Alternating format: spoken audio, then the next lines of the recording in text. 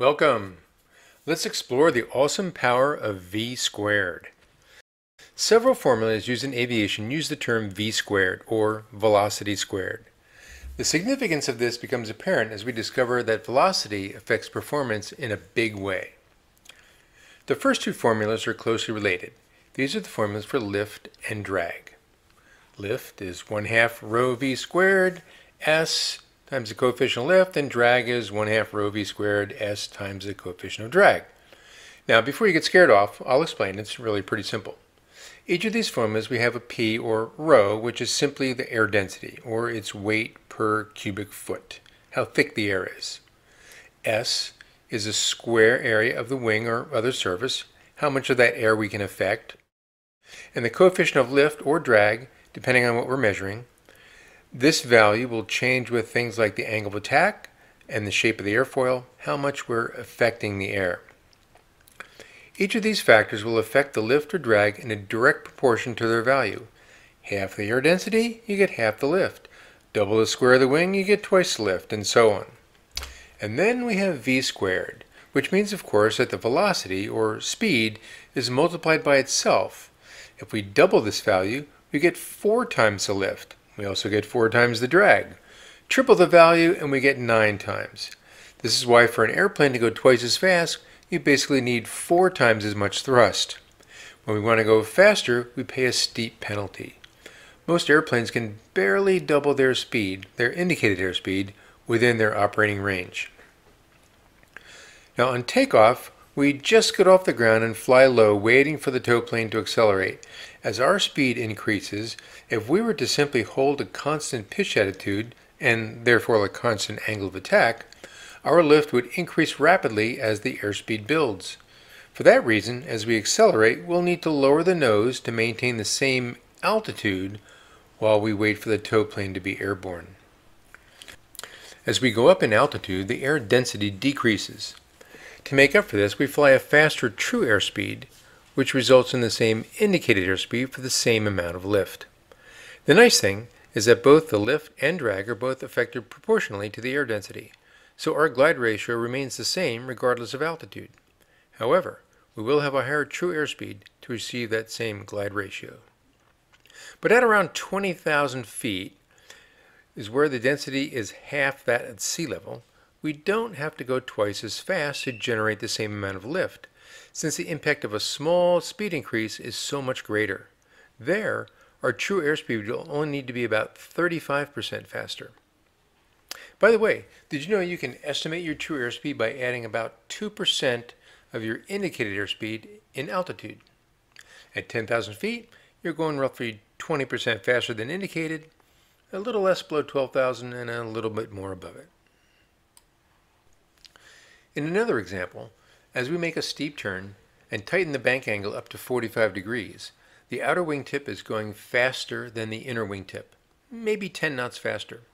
But that small speed difference adds up to more lift and drag on the outer wing, forcing us to cross control in those tight turns to avoid an ever-increasing bank angle.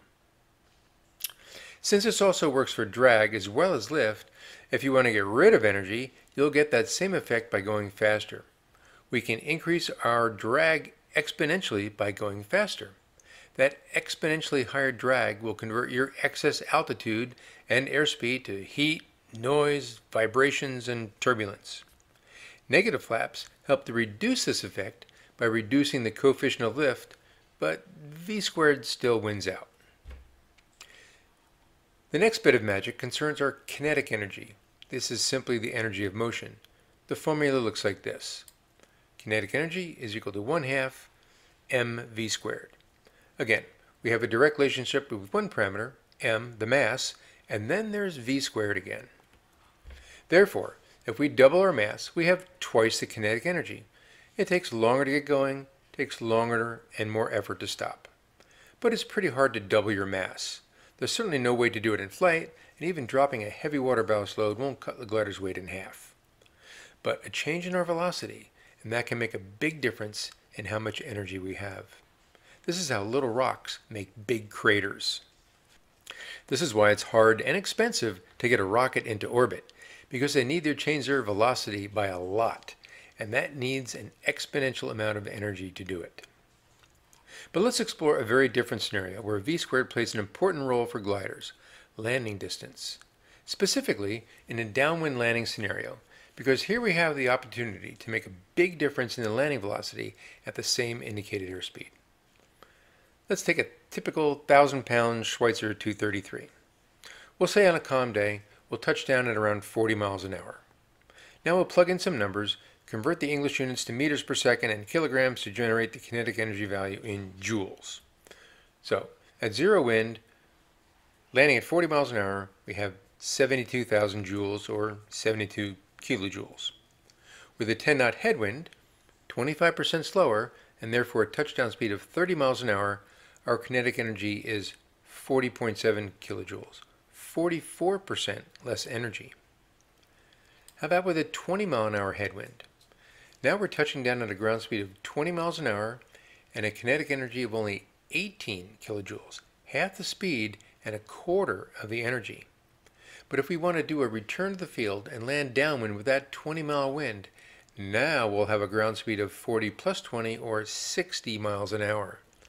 50% faster than the calm wind scenario for 2¼ times the energy. And 3 times faster than landing into a 20-mile wind for 9 times the energy. These higher energies are what you need to get rid of to stop the glider. This is why it quickly becomes a risky move to land downwind with a high tailwind. Perhaps you've recognized these formulas all have in common. They're all extrapolations of Isaac Newton's second law of motion, F equals ma, or a force, for example lift or drag, or the force required to stop a glider, is equal to the mass, whether it's the glider's mass or the air flowing over the wing, times the acceleration. And what is an acceleration? But a change in velocity over time, or feet per second, written as velocity squared, or v². Be sure to check out my soaring resources page, thesoaringpage.com. It has content for every level of soaring pilot, as well as for renters and glider owners and CFIGs. Please subscribe. Thanks for watching.